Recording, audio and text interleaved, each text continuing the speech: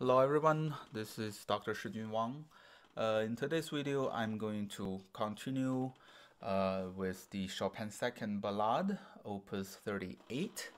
And last time we stopped at measure 83, and I'm going to today continue with that and hopefully finish this whole piece and then this whole series of Chopin 4 ballades today.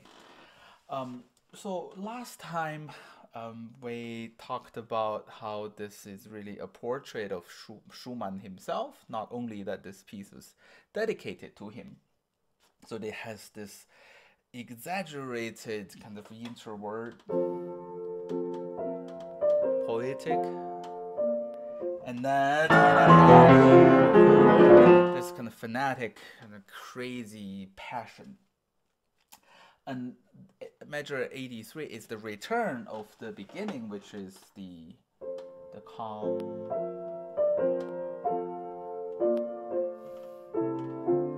And of course, this is a chorale texture. Everything is similar until measure 96.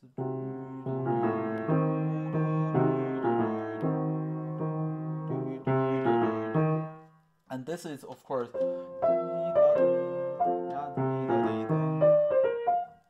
so it's from the same motive. Yeah, almost like Chopin is treating this like a development section in a sonata, allegro sonata form. So then change it. But then what we have is a imitation between the tenor and then the soprano.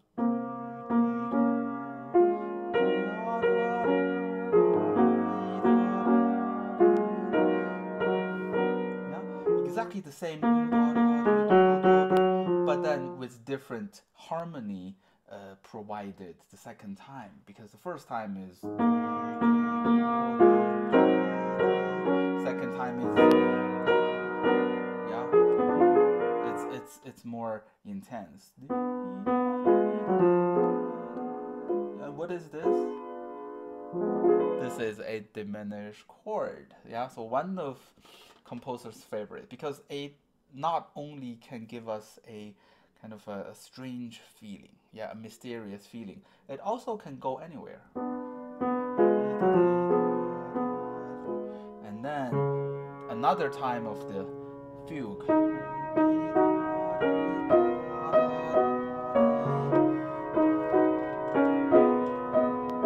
And then we have a stretto più mosso, so you have to speed up the tempo. Right hand, of course, has this chromatic scale going up. Yeah, using the same rhythm. But then left hand,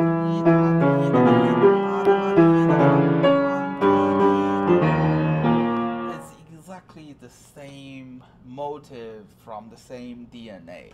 Yeah, so this is really a tradition from the classical era, using one motive to develop the whole piece. Okay, so, well, in a way, in terms of the form, Chopin is really a conservative. Yeah?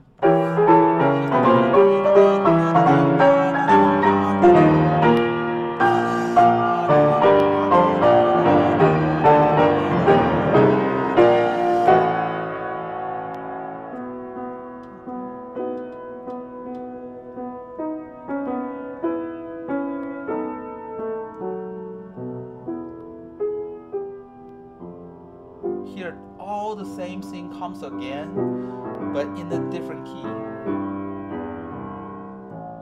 First, we have the imitation.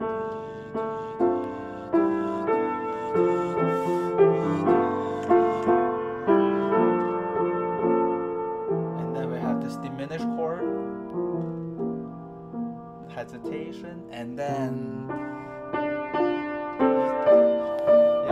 really the same thing. Yeah, almost reminds me of the second ballade by Liszt. Yeah, because the whole thing was represented again in a different key, and this again is exactly the same material but represented in a different key. In measure 141, Matthew Schumann appears again. Yeah, all the technical things are exactly the same. Of course, this is D minor instead of A minor, but soon after this return to A minor, so nothing new here if you listen to the previous episode. However, the coda here is quite challenging. Yeah, without the coda, this is the difficult level is way below other compared to other ballads. But with this coda, it adds some weight. Yeah, and I had a very good listener who suggested to me or left me comments saying this ending really sounds like the Toccata Etudes, Opus 10, number 7.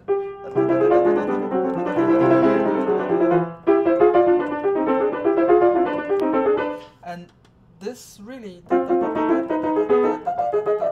especially in the second measure here, measure 170, and it's similar to the toccata. However, the Toccata's Etudes has a pretty much unchanged alternation between 3 or the 3rd and the 6th. Therefore, for most of the time, the fingering are the same. But here, so first we have the 4th, now we have the 5th, and here we have the 6th, and then 3rds, and even 2nds. So in terms of variety, of course, this has more variety, which means we have to have a much more flexible wrist and finger to adjust to all the intervals. Okay. But one thing very interesting, also I've mentioned in the Etude series, that Chopin is not really fond of repeated pattern. Okay, even when he was doing the octave etudes, it's all moving notes. Yeah, and always.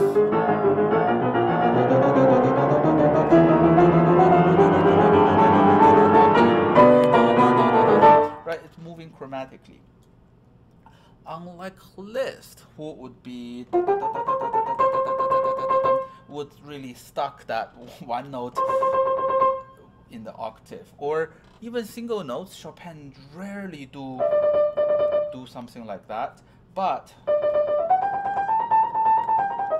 yeah, Liszt is really fond of single note repetition. But here we do have a repeated pattern. Yeah. So first of all, the trick here is the actual technique doesn't start on the first note of the repeated notes, but the second. So the first, yeah, we can really tell that Chopin wanted us to know that because the slur is not from the first note. The first note is almost like a pickup. Yeah, which makes it much easier than thinking that way. Of course, nobody would. And also, the biggest thing for successfully playing repeated notes is the note placement. Okay, we know the keys are long. We cannot, or we should not, place the second note exactly in the same spot on the key. Either you adjust it a little further or further forward, or you adjust it a little backward, depends on the size and ratio of your hand. But for instance, I'm stopping here and I want to put forward a little bit.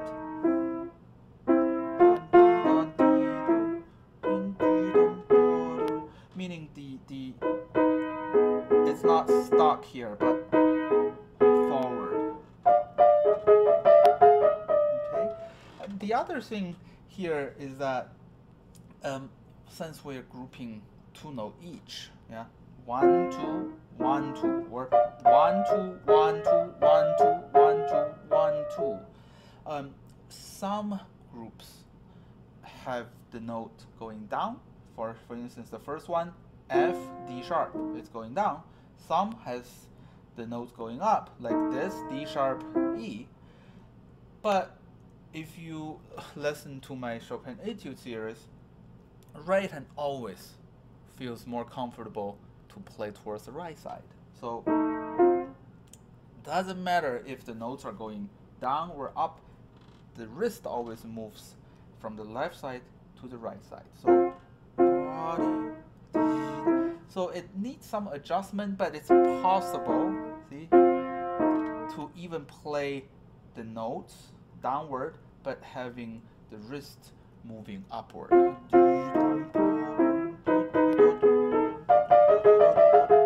But of course, it's not a big motion. When you play fast, nobody should be able to detect it.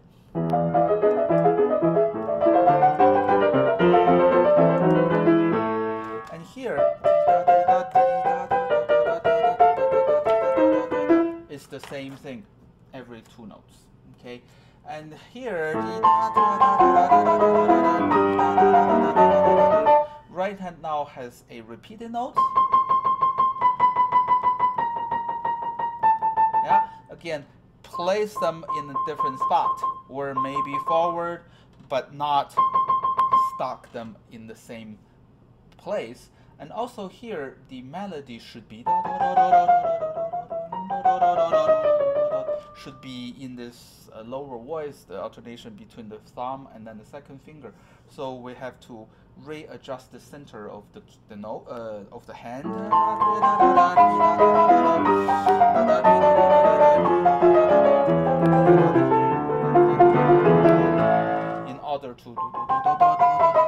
in order to show the melody.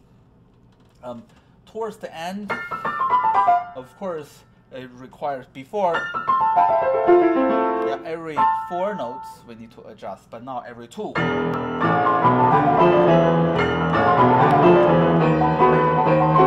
But as long as you have a very firm hand position, yeah, this shouldn't be so difficult. Yeah, so really pay attention to the support of the finger knuckles. A lot of times students miss notes not because they didn't aim it well, because when they place their note, their finger tips were collapsing, so that it doesn't provide a kind of a well support to play those notes. And of course, the ending.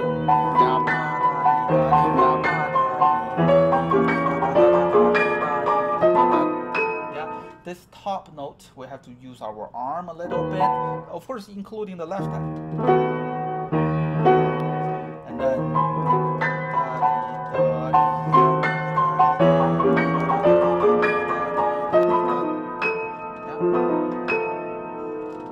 and somehow Chopin decided to end this, yeah, like the beginning. And I guess there could be many reasons. I guess one thing, he wants the beginning to be also like the ending, or the ending is like the beginning, right? So after all, life is a circle. So this is a really very popular thought among composers. And also could be Chopin just wanted to portray Schumann this way, but this is really the only ballade that ends in kind of a calm or a soft ending. I want to really appreciate everyone who followed me and watched all these tutorials. It's really has been a crazy journey. First of all, I didn't think I could finish the Etude series, and now I just finished another big monumental project of all 4 ballades. And to be honest, I don't know what I will do next. Okay, I have so many pieces in mind, Schubert or Brahms or even some Russian music, but again, I haven't decided yet. So probably now that the school will start very soon, I will probably take a break and take a look at my teaching schedule since the school starts, and then have maybe come back in a couple of weeks or if not months. But again, I want to sincerely thank everyone who supported my channel. And if you think my contents are helpful, please share with your friends. Again, the initial idea of making this is to really reach out and help as many pianists as possible since the pandemic, since everyone who used to have face-to-face lessons now have no chance of playing for your teacher face-to-face. And hopefully things will get better as the vaccination rate goes up, and we will conquer this pandemic thing all together. All right, thank you for watching.